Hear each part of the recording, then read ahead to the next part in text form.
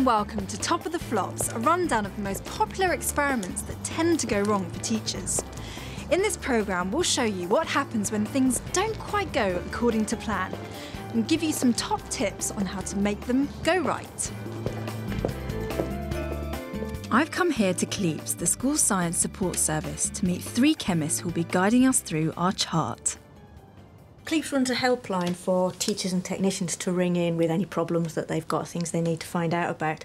And what we've done is we've had a look at the records of all the helpline calls that we've had and picked the ones that we get the most helpline calls about. Many experiments teachers think are possibly banned, but indeed they're not. They can do them all with proper training and practice.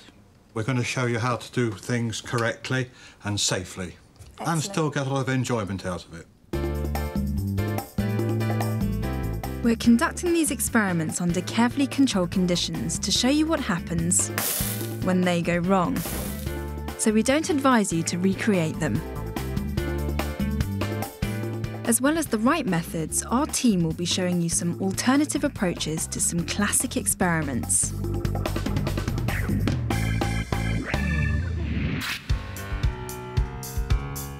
And kicking off our chart at number 10, reacting copper oxide and magnesium powder. So straight underneath? Right under the middle, yeah, on the hottest flame that you can get. Hot flame. Put this across. And then we need to take a step back. Remember, this reaction can take anything up to 90 seconds. Doesn't seem to be doing much. Should we check it? No. No. This is one that caught me out. Really? When I was... Oh, wow. It can go off when you're not expecting it to go off. That was a good one. Oh, my God. That's what I got wrong. I thought it hadn't gone off, and I went, as you did, to sort of maybe pull the bunsen out or something, and it actually went off just as I put my hand in. That could be so dangerous. Yeah. That's why you need. But also how tempting it is to kind of go and see, it's like check a on firework, isn't it? Yeah. You just don't go back to it. If you don't get a reaction, turn off the heat and wait for everything to cool. And at number 9, a classic, cracking hydrocarbons. But watch out for suckback. So, Colin, what do we have here? Well, this is an apparatus to basically break down a long-chain hydrocarbon into a smaller hydrocarbon.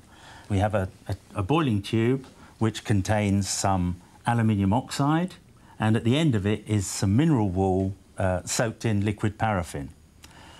At the far end, we have a delivery tube running down into this trough, which is filled with water, and inside the trough are test tubes also filled with water.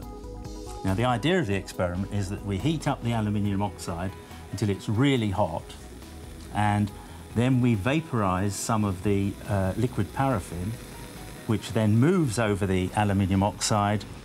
It's broken down into a gas, and then it will escape through the tube at the end here. Well, it's already starting to bubble. Would you like to start collecting then? What we're collecting here are gaseous hydrocarbons.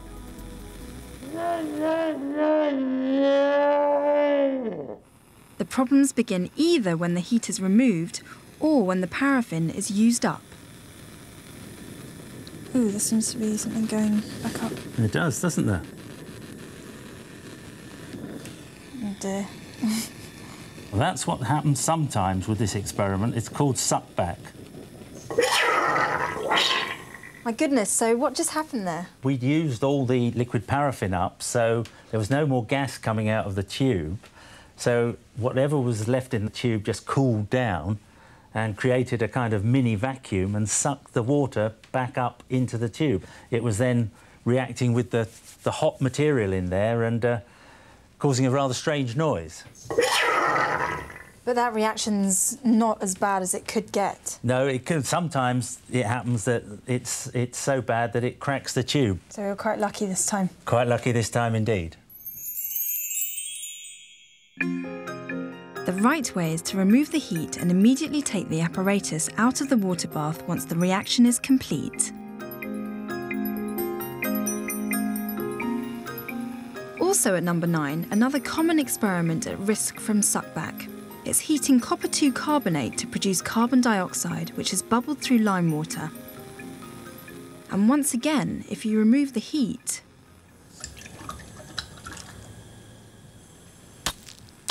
it has cracked the test tube. As soon as you stop heating, you can either take the test tube away or take the delivery tube out. OK. Heating in a hard glass test tube and using less lime water also reduces the risk of the experiment going wrong.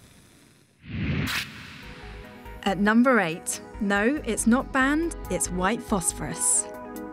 So what's a common mistake that teachers make with phosphorus? It's probably not a common mistake, but it is something that can go wrong and can be quite scary when it does. And it happened to me once when I was quite a young teacher, and I cut a piece of phosphorus and it leapt out onto the bench and actually just caught fire. So can you recreate that experiment? Yeah, we can. It's not something I would want to do very often. If we just put a tiny little piece of phosphorus on this heat-proof mat, you'll see what can happen.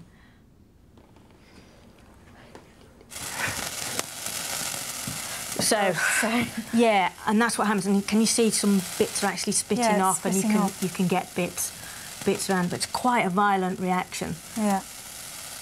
If this does happen, immediately cover the phosphorus to cut off the oxygen and contain the fumes.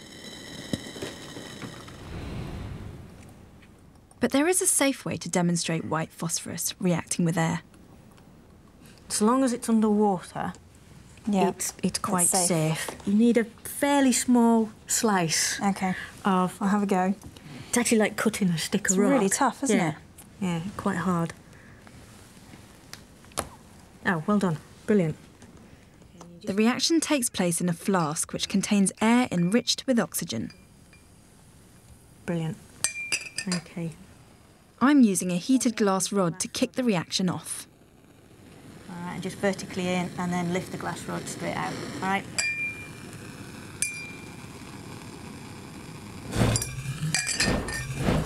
Wow. And there's the clouds of phosphorus pentoxide. It's quite a violent reaction. Yeah, I mean, I did put a little bit of oxygen in there out of the cylinder, but mostly it was air. But that's the phosphorus reacting with the oxygen. Wow, fantastic. Yeah. At number 7, never add water to concentrated sulfuric acid. I have a tall form beaker here with about 1 centimetre depth of concentrated sulfuric acid. I've put a digital thermometer in the beaker. So now we're going to add a similar depth of water to this. OK. The acid starts at room temperature. Wow. Gosh. 137? Yes. Wow, that's really hot. In the worst scenario, this can actually blow out over people. The right way is to slowly add the concentrated sulfuric acid to water, preferably iced, mixing continuously. The temperature hardly changes.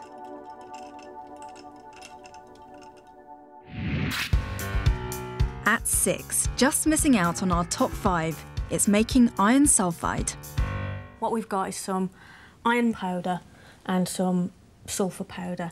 The first thing we need to do is get them really well mixed together. OK.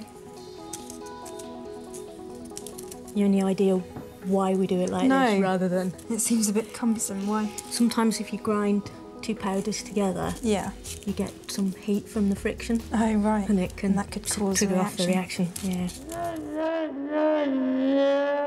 So what has to happen now is we'd have to give them a bit of heat to get the reaction to go. And one of the major things that people do wrong is they think they can do it on a tin lid. And I think we ought to have a look at why you don't do it like that. So we're all set up in the fume cupboard? Yep. So iron sulphur mix on the tin lid. And all we need to do is get it hot with a blue flame and then see what happens. OK. The sulphur's just caught light, the blue flame. Yeah. And that means the sulphur's burning in the air, so you're getting lots of sulphur dioxide, which is a toxic gas. and there's the reaction between the iron and the sulphur. Yeah. And if you were doing that on an open bench... It's hugely dangerous. Very dangerous, yeah. So how do teachers cope without a fume cupboard then? What you've got to do is try and trap the gases and stop the sulphur catching. Because that's the dangerous part of this experiment. The SO2 gas, sulphur dioxide gas. So we've got the same amount that you had on your tin lid. Yep. Yeah. And what we can do is just put a bit of mineral oil plug loosely in the end, and that'll just stop the fumes. And we should get the reaction to go. There, just go in now. So you can take the Bunsen away now, and it'll keep itself going. So that's the iron reacting with the sulphur. Right, OK. Iron sulphide. And you can see all the fumes are trapped.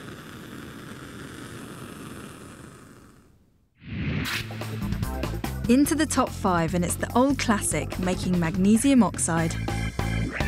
This is a popular experiment carried out for GCSE, where we investigate the increase in mass as magnesium burns inside that crucible. Now, I'd just like you to lift the lid carefully so that we let some air into the crucible and see if the magnesium is alight. The tongs make it hard to check the reaction easily. Whoa. If you lift the lid for too long a time, magnesium oxide comes out, and that spoils the results in the end.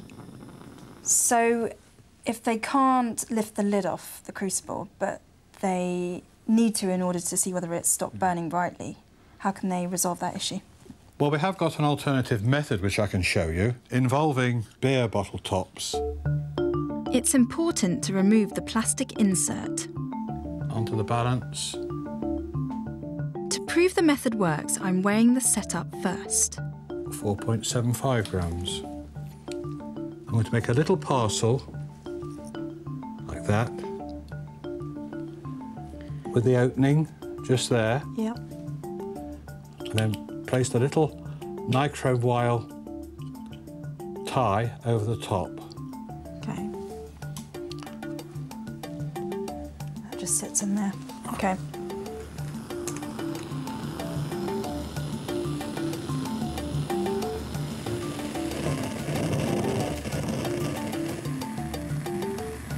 So I guess the benefit of this setup is that you don't lose anything through the gaps in the bottle tops. Yeah, that's right, and the students don't interfere with the apparatus. Yeah, I think the students tend to interfere with it because they're trying to see what's happening inside. That's right. But you can see from the gaps that it's still burning. After about 10 minutes strong heating like this, we can allow it to cool and see what the increase in mass is.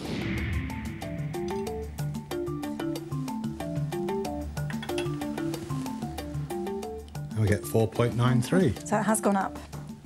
Yes, I think it's gone up just about the right amount as well. Excellent.